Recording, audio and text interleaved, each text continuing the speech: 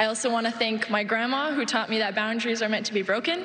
And 最后，我想感谢所有支持我的朋友们，我们一起加油，谢谢 ，Thank you.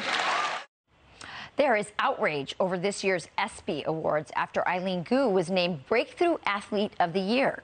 The American-born skier ditched the U.S. to compete for China during the Beijing Olympics and won their team a gold medal.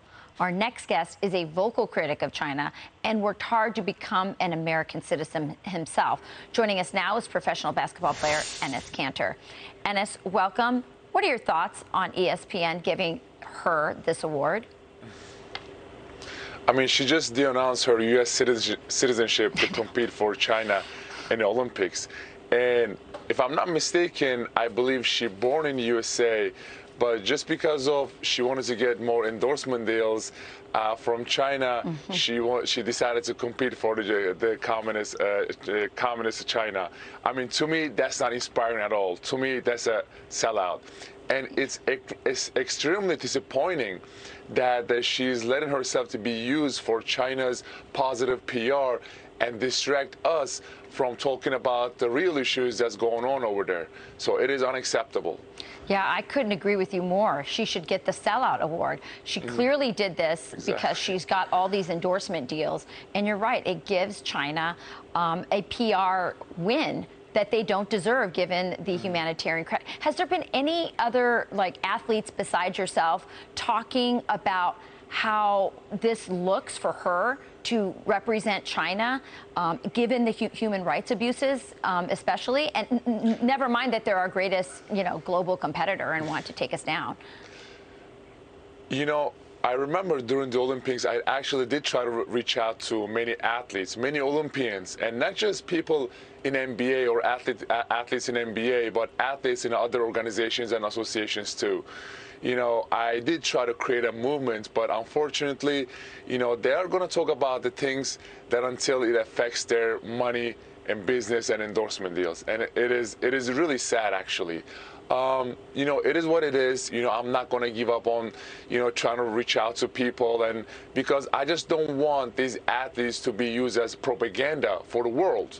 Because Beijing Olympics was a distraction and it was a propaganda, and all these athletes who competed in that Olympics was part of the genocide Olympics, and I just saying it's unacceptable. Yeah, their strategy in China is this elite capture. There's also an athlete capture, and there just aren't enough athletes like yourself who have a moral backbone. Let's talk about Nike and LeBron and the NBA being silent as China cracks down on the LGBT community. Do you think that will remain the case? Because the LGBT community is pretty powerful in the United States. Are you hearing any rumblings from them about pressuring the NBA, at least on that, because of that issue, if not the Uyghurs? No one seems to care about the Uyghurs besides you and some conservatives. But what about the LGBT community? When you just mentioned Nike, and when you look at Nike, in America, they stand up for, Black Lives Matter, no Asian hate, LGBTQ community, Latino community. But, when it comes to China, they remain silent. And all the Nike athletes out there, shame on them.